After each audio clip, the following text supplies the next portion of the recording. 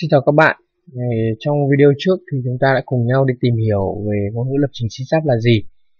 À, Đó là một cái nền tảng cơ bản nhất để chúng ta để tiếp nối các bài học sau này. Và ngày hôm nay thì mình sẽ hướng dẫn các bạn cài đặt một tool để lập trình với ngôn ngữ lập trình C# này. Đó là Visual Studio. Nó là một bộ công cụ do Microsoft phát triển. Cách cài đặt của nó cũng rất là đơn giản thôi, tất cả đều tự động. Thì trước tiên các bạn vào Google và gõ cho mình từ khóa là Visual Studio Express. Mình dùng bản Express là cho nó nhẹ, bởi vì là mình chỉ mục đích cho học tập thôi, thì mình nghĩ là bản Visual Studio Express là khá là phù hợp. Ở đây thì có kết quả rất là nhiều, và các bạn chú ý là có cái đường dẫn, đường link là visualstudio.com. Đây là một trang chủ của Visual Studio. Các bạn vào đây và để lựa chọn cho mình bộ cài đặt phù hợp, các bạn kích vào download này. Đấy, để xem các bộ cài đặt mình cần là gì. Thì trong này nó có rất nhiều cái phiên bản như Visual Studio bản Express này, bản Unlimited này, bản 2013, 2010, 2012 chẳng hạn. Như trong đây thì coi như các bạn thấy là có bản Express cho 2013 cho web này, cho Windows update phiên bản 2 này. Ngoài ra thì các bạn có thể tải cái bản Visual Studio 2010 Express. Đấy, ở đây thì cũng đầy đủ các phiên bản, tuy nhiên bản này là một bản cũ hơn cái phiên bản 2013, điều đó là đương nhiên rồi. Thì cái chúng ta cần cái bản Visual Studio dành cho Windows. Phần này mình sẽ lấy phiên bản 2013 là bản mới nhất hiện nay cho tới điểm hiện tại. Đây là một bản dành cho web này, lập trình web này, ASP.NET đấy. Đây thì mình sẽ, đây là bản mình cần này, Windows Desktop. Đây thì trong này là gì? Nó đã bao gồm bản Visual Studio 2013 này dành cho desktop này. Nó đã bao gồm là ngôn ngữ lập trình C# này, Visual Basic này, và C++ này, và đương nhiên là cả C nữa rồi. Đấy. Đây chính là bản chúng ta cần, chúng ta sẽ sử dụng. Ngoài ra thì các bạn thấy như mình đã giới thiệu, đây là bản dành cho web. Bạn nào làm web hoặc là một cái series sau, mình sẽ giới thiệu về phần web này. Phần web này là dành cho series khác. Chúng ta quan tâm đến Windows Desktop này nhé. Phần này thì để tải phần này, các bạn trước tiên là chú ý cho mình là lựa chọn phần ngôn ngữ này. Ngôn ngữ thì thường chúng ta sẽ chọn tiếng Anh. Chọn tiếng Anh nhé. Rồi sau đó chúng ta chọn Install Now.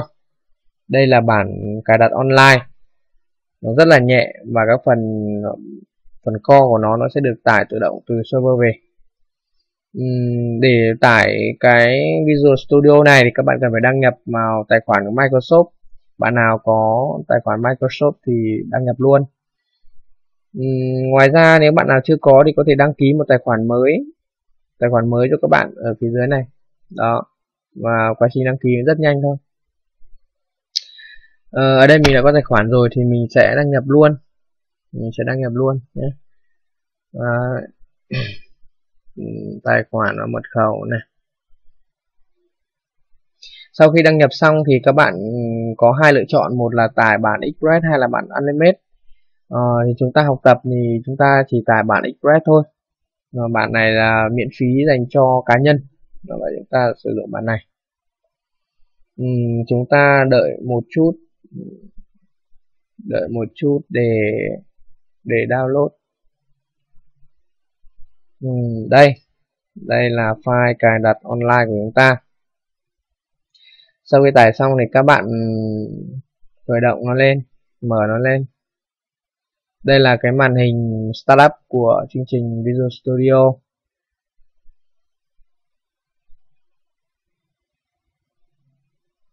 Chúng ta đợi một chút.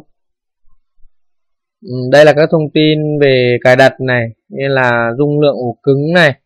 Để cài đặt thì chúng ta sẽ kích vào nút agree này là đồng ý này. Kích install, kích yes. Đây thì quá trình cài đặt bắt đầu tiến hành và tất cả đều tự động. Chúng ta sẽ mất một khoảng thời gian cũng khá là lâu đấy, bởi nó còn phải cài các component của Visual Studio, ví dụ như là SQL Server này, như các bạn thấy này. Đấy. Rồi là Visual C cộng này, mất rất nhiều thời gian và chúng ta đợi. Khi nào kết thúc thì chúng ta sẽ tiến hành tiếp theo. Đây là màn hình sau khi chúng ta cài đặt thành công. Thông báo cài đặt thành công. Chúng ta kích vào launch sẽ khởi động cái màn hình để chúng ta tạo project. Chúng ta sẽ đợi một chút. Quá trình khởi động lần đầu tiên sẽ diễn ra mất một chút thời gian, bởi vì nó còn phải thiết lập một số cái thông số nữa. Đây, khi khởi động lên này, đây là cái màn hình trước khi vào. Đây thì các bạn kích not now, vì là nó có hỏi là bạn có đăng nhập vào cái Visual Studio này không, bằng cái tài khoản Microsoft không, thì các bạn not now thì tùy các bạn sẽ đăng nhập từ sau đó cũng được. Đây, quá trình chuẩn bị cho người dùng đầu tiên thì nó có thể mất một vài phút. Đấy, như mình đã nói là nó cần phải thiết lập một số thông số. Lần sau các bạn chạy thì sẽ không còn màn hình này nữa. Và chúng ta đợi.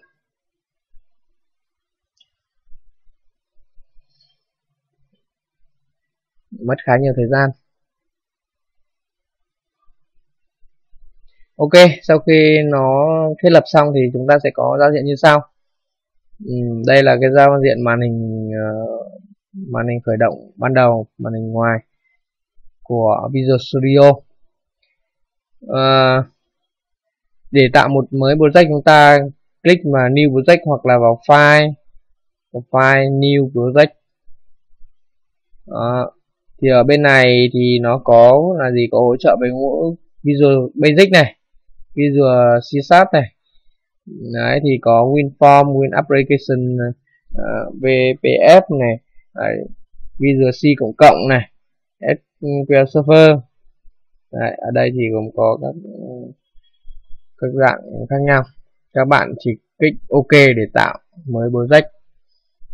Mình hy vọng là các bạn sẽ cài đặt thành công.